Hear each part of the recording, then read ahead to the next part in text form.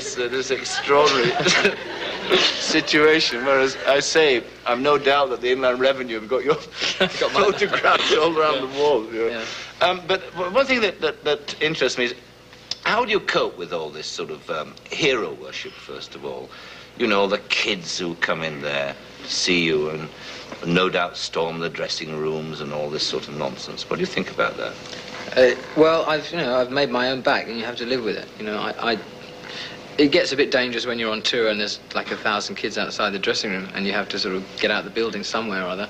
But if people come up to the house and are polite and nice, you know, you have to live with this. You do have to sign autographs. You do have to say hello to people. It doesn't really matter what, you know. I've always made the point that no matter what I'm doing, if I'm a pop singer or I'm a singer, etc., so I'm in show business, but it doesn't really make me any apart from anybody else. But this is something that you do have to fight with. You know, you think, God, you know, you come terribly paranoid, but you have to fight it. And that's how you keep saying, is it? No, well, you see, things like, I don't like to bring them up because I'm always going on about them, but joining a football club where people like Watford, I'm a member of Watford Football Club, and they don't treat me any different.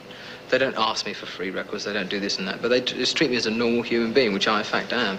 And so it sort of brings you down to earth again, because, you know, you can lose touch. You know, America's a very sort of bad place for that. You know, you can get carried away over there because it's sort of not real over there sometimes.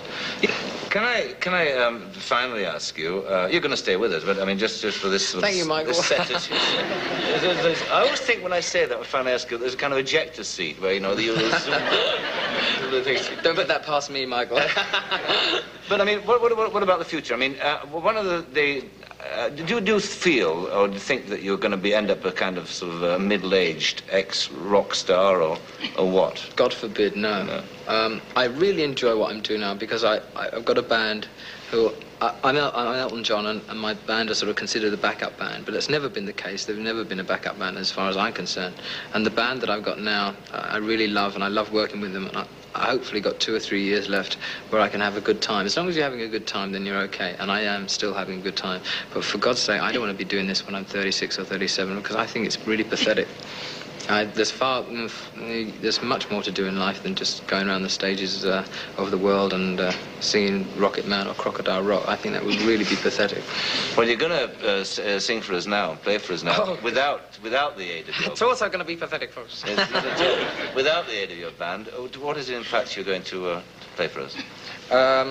It's called We All Fall in Love Sometimes, which is a song off our Captain Fantastic album, and it's a song about Bernie Taupin, who writes my lyrics, and myself, and the sort of trials and tribulations that we went through. Elton John? Thank you. There's a piano.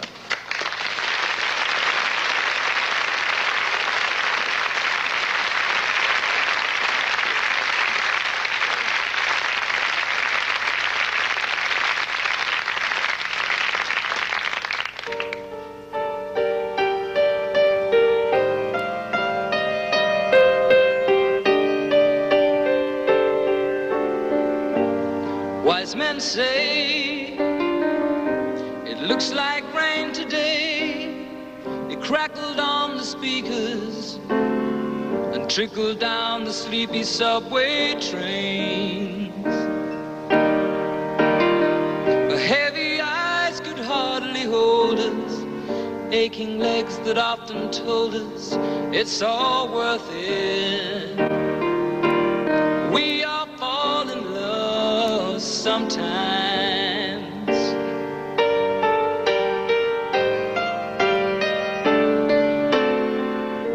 The full moon's bright, starlight filled the evening.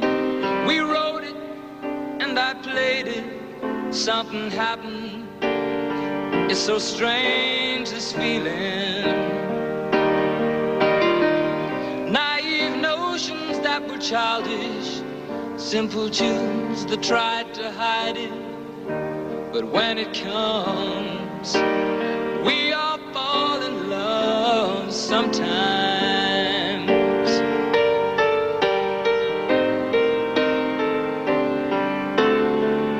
Did we, didn't we, should we, couldn't we? I'm not sure, 'cause sometimes we're so blind, struggling through the day, when even your says, don't you find we all fall in love sometimes?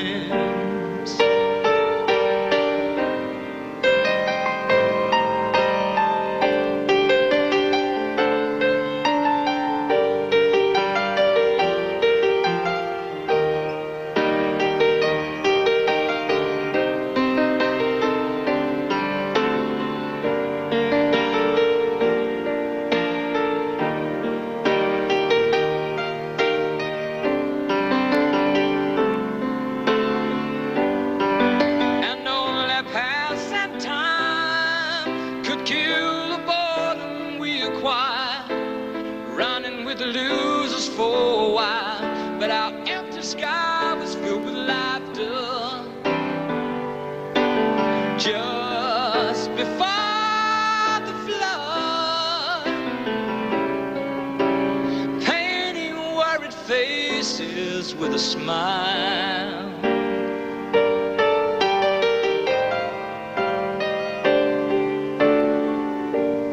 wise men say it looks like rain today.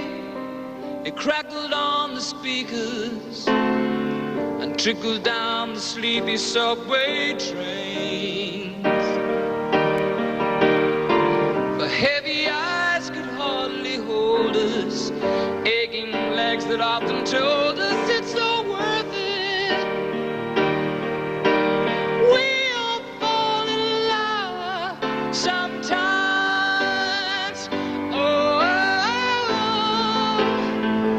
oh, oh, oh, we all fall in love sometimes.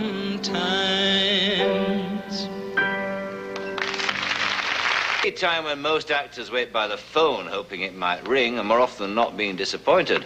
My next guest is literally swamped with offers. He can pick and choose, and so he does. But even then, over the past few years, he's made an average of 3 movies each year. At present, 2 new movies are on show: The Romantic Englishwoman and The Man Who Would Be King. The star of these movies is my next guest. Ladies and gentlemen, Michael Caine.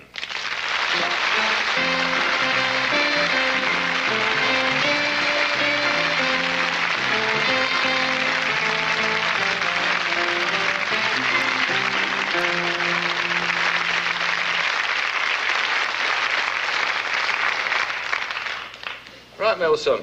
Right then. Right then. The thing, actually, it occurs to me about the two of you is that, you know, as I said in the introduction, you're this sort of superstar bracket. But the one thing you've both got in common is that, and I know this for a fact, is that you're both sort of, you've got roots. You know where you are. Because, I mean, your publicity recently, and I know it happens to be true, it always shows you sort of in the garden with gumboots or cooking roast beef. And you're a kind of mixture between Percy Throne and Fanny Craddock at present. I'm somewhere between it. Something that occurred to me when I saw Elton, and you were talking about stars and English stars, is two of the requisites, and it seems to be you have to have fair hair and be short-sighted, which is what we both have. And I spend a lot of time in the garden, basically because I kept eating sort of food that didn't taste like you remember everyone said it didn't taste like it was when you were a boy. And I thought, yeah, well, that's because I've been drinking and tobacco and all that, smoke, and got older. And the one thing I never thought of course, is it was filled with chemicals. It wasn't very fresh. And so I started my own little garden, and suddenly all those new potatoes and everything tasted exactly like they were when I was a boy. Yeah. Which, of course, wasn't very long ago. No, of course not. But is that, I mean, that's really your sheet anchor, isn't it, that home you've got and my home, family? My home and my family it is a tremendous anchor for me. It is my whole life. That's what I live for. Yes, basically. yes. But do you carry over from, I mean, you came from the East End of London, from a sort of council flat. Yeah. Now you've got this lovely home by the Thames. Do you carry over any kind of obsessions from your background? Oh, yes, many. We were bombed out. I lived in Camberwell, and we were bombed out, and they put us in a prefab. Now, prefabs were marvellous because they had a bathroom and electric light and everything, which I'd never seen. That's true. I saw electric light in 1947 for the first time. We always lived in a place with gas. the old gas mantles, you know? Yeah. And I remember going round and changing the accumulator for the radio for my father. You know, we should get the accumulator. It's a very young audience. I feel like Damien Evans sitting there. Be careful. No, You're talking the woman I love, Michael. Oh, I'm sorry about that. We're the woman I love in, actually. Right. Lovely. No, but one of my obsessions is, having lived in a prefab for so many years, is large rooms. I like large rooms. I don't have very large rooms because I've been waiting for 4 years to get permission to extend the home that I live in. Oh, you've been having some trouble, haven't you, with the bureaucrats? Yeah, I do have trouble with the bureaucrats. That is one of my talents, yes. Yeah. We all have trouble with the bureaucrats, yeah. Yeah, I remember when they finally passed my extension, one of the councillors said it was superb, and it is, as a matter of fact. And another one said, well, that may be so, but I think it's a bit gimmicky.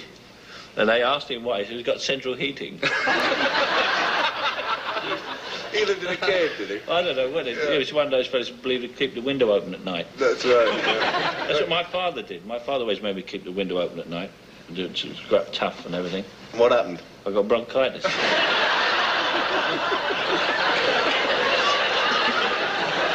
I live in rooms now, they're about 100. You could grow rubber in the room.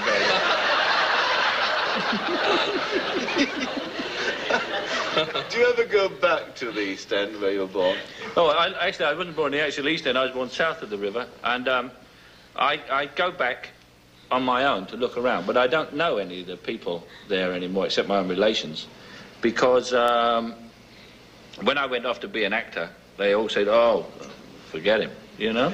And so for 10 years I was an unknown actor, and there's nothing worse than being an unknown actor, because being an actor depends entirely on being known.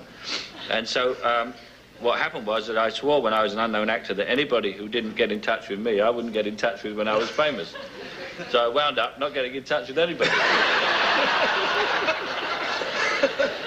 Sounded like a very close family.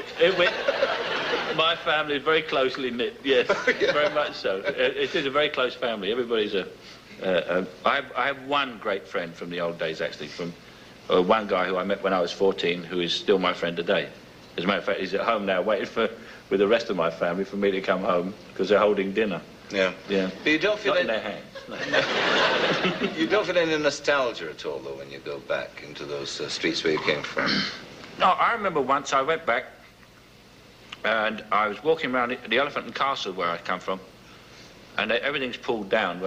It's very strange because I don't know what's going on, but everywhere I've ever lived has been pulled down.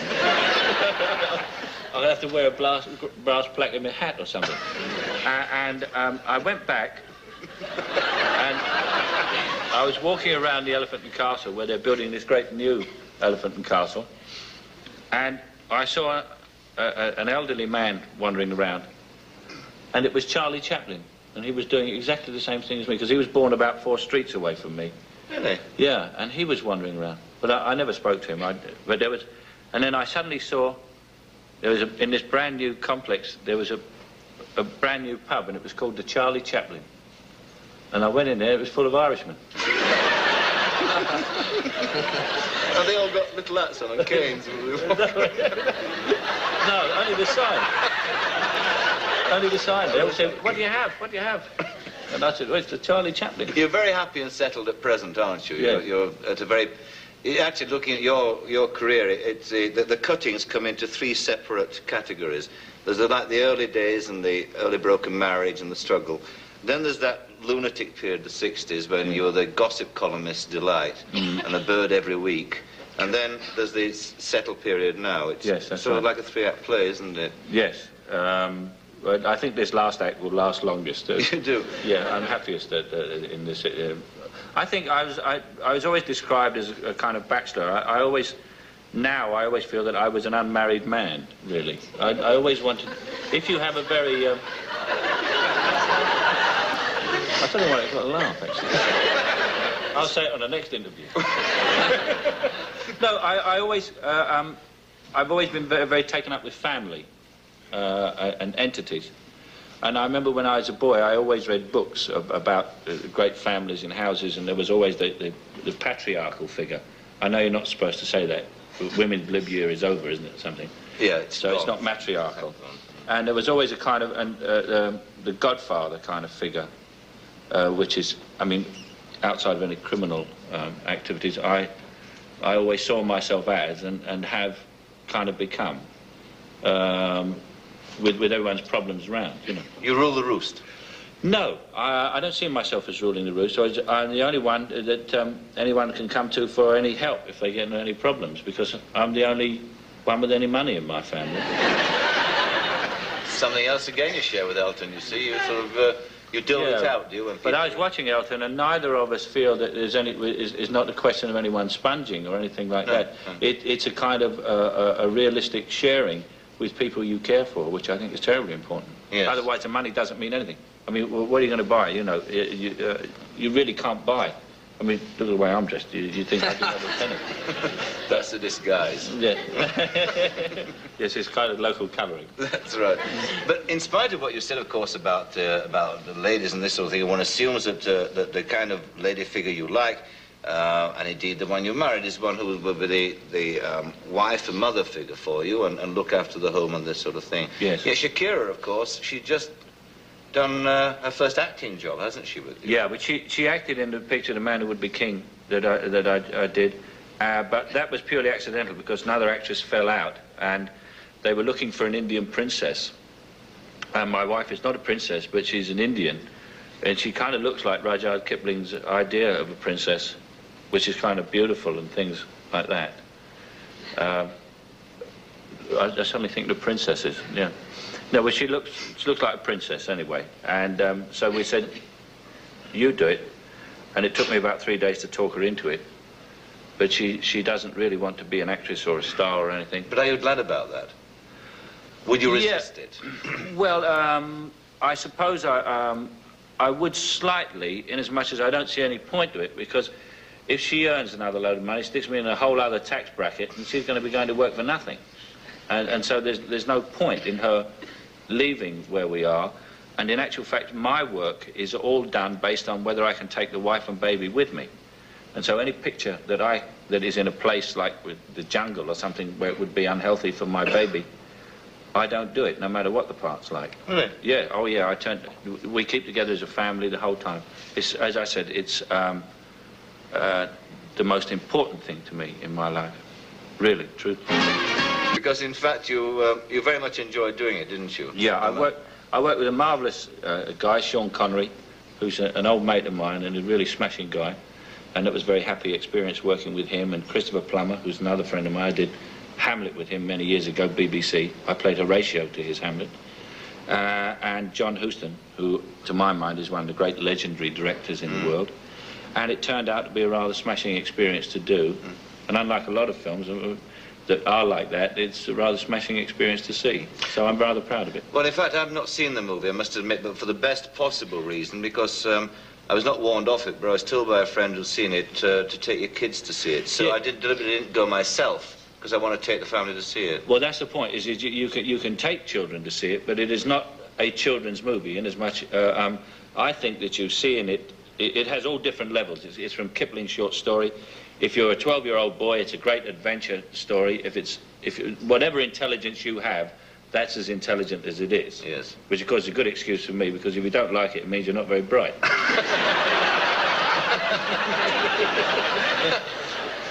What was it like working with Huston?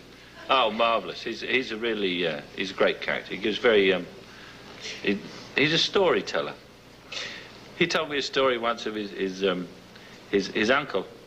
This is a sort of story, a very doom-laden man. Huston never laughs, and he's very old and grizzled. He looks like Ernest Hemingway. He always talks like that. And he said, Michael, he said, my uncle was dying. He said, and he was laying in bed in Connecticut. He had 2 or 3 days or 2 or 3 weeks to live. He said, and a friend of his wife's, a woman, came all the way from New York to Connecticut in the snow, 2.5 hours to see him. And his wife went upstairs and said, Mrs.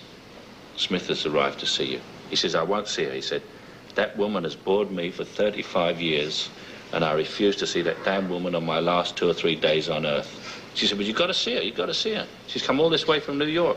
So he said, well, I'll tell you what you do. He said, I'll pretend to be dead. He said, I'll pretend to be dead, and then you go downstairs and tell her that you came up to say she was here and I'd passed on. So he did. So he lay there like that, dead, and the woman came out and kissed him and said some prayers and burst into tears and left. And then Houston told this story to me, and he said, the moral of this story, Michael, is, he said, that even if you're dying, pretend to be dead rather than be bored. That's a nice moral. That's Houston. That's absolutely Houston. Yeah. Let's talk to the two of you now, because you are the two superstars in this country who have not gone into tax exile abroad. And I wondered if I could ask you both the reason why. Who, you want to start? You've been on the longest. All right. There's a simple reason.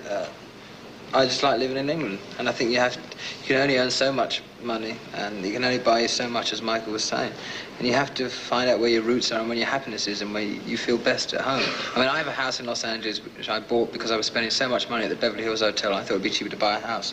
So I bought a house there, but I live in England. I'm an English resident, and I like living in England, and I'm happy there, that's all there is to it as far as I'm concerned. What about you, Michael? It's the same with me. It's a purely emotional thing.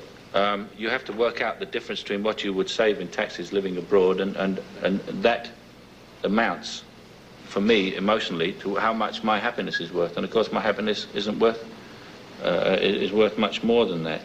Also, you wind up with kind of little practical things. I remember when you get really very homesick, when you're away for a long time, I remember going in Los Angeles, going all the way down to Hollywood Boulevard, which cost me like a return fare from Beverly Hills, something like £4, to buy the Sunday newspapers, which cost me, the Sunday newspapers, the 7 or 5 that you can get, cost me £7.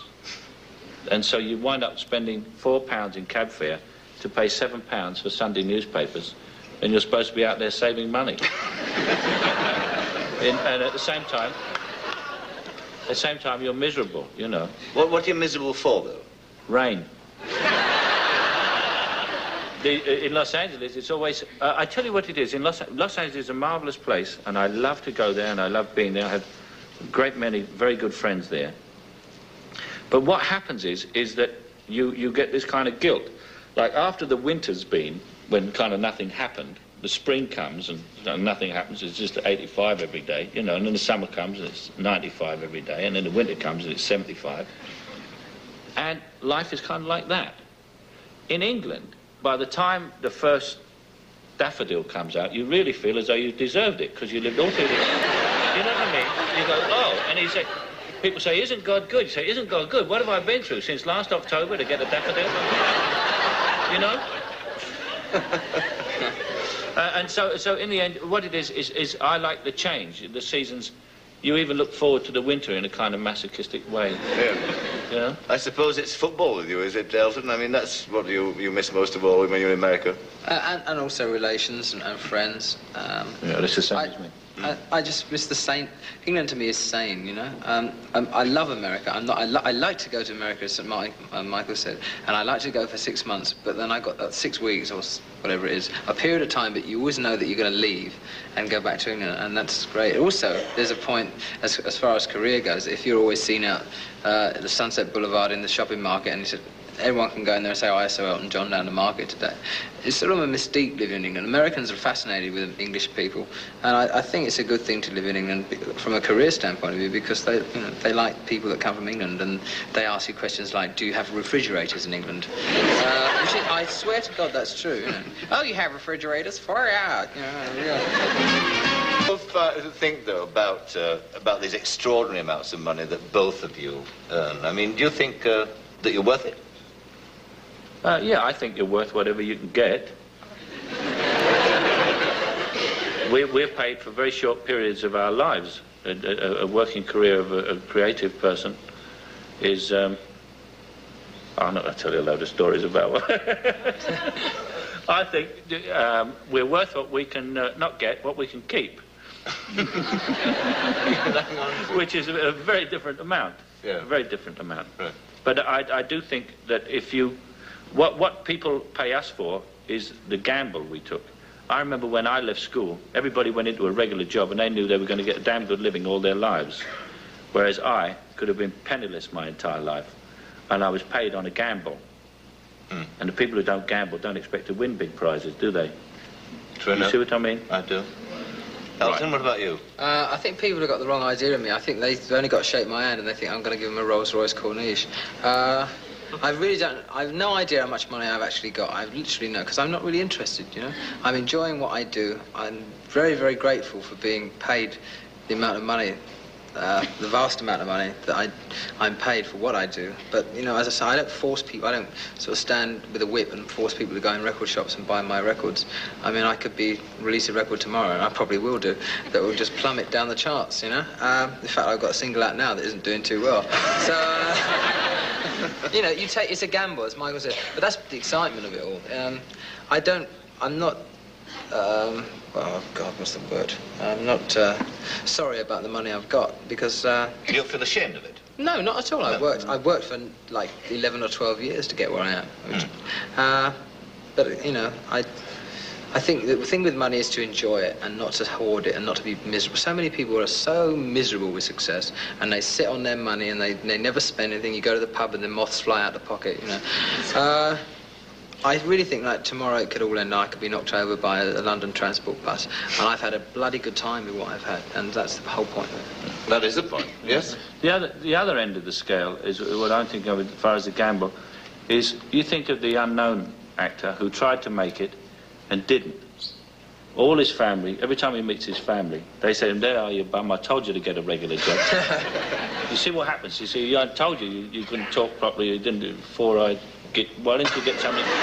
This is what happens, because I've been both those things, you see. I've been the unsuccessful actor as well, when people say, "Well, what, you should have gone in the market with your father." Billingsgate Market, my father worked in. Have you seen what happened to Billingsgate Market? Frozen fish, they don't bring it in anymore. Closing the thing down. Who'd have thought fish would go off the menu?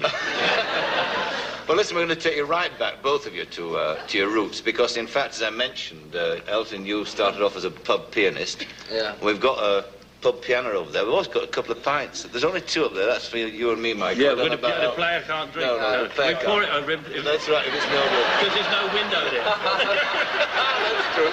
There's no window. Let's go across and have a sing-song, shall we? Right.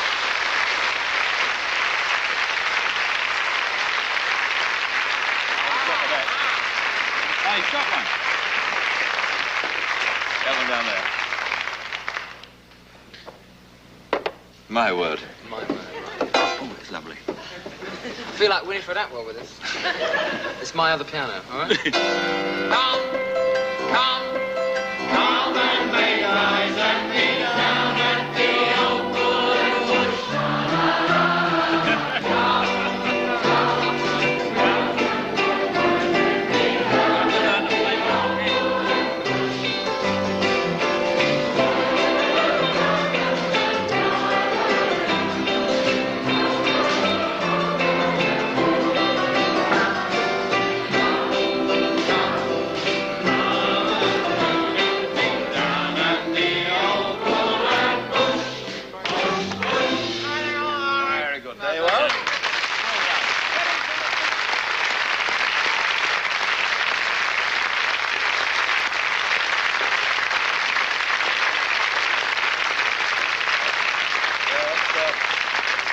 Side of Elton John you haven't seen before. And one you'll probably never see again. We got a request. What? A request? Maybe. What? Yeah, maybe it's because I'm a Londoner. Yeah. You wrote that. It was an actor wrote that. George Gershwin. Laurie Gershwin lived upstairs. Gershwin. Right, you all know it, don't you? Yes, right. So Right. Now, let's hear you this time, okay? Yeah, come on, Mr. Piano Player. All right, sorry about this. A sweet to keep you... Here we go.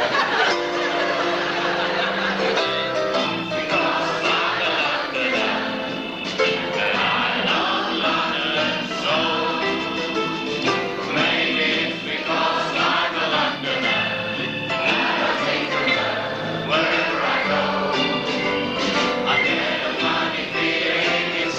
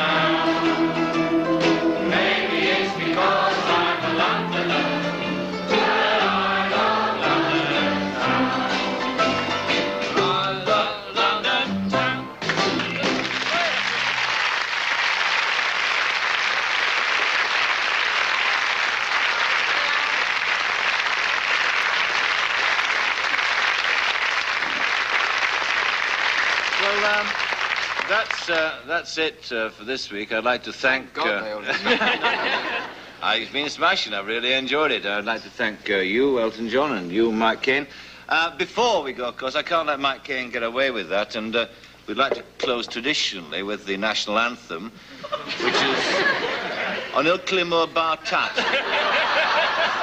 Do you know the... Know it? You know it? He wrote it. He wrote it. We used to sing with the club outing. Oh, the club outing. Yeah, when up north.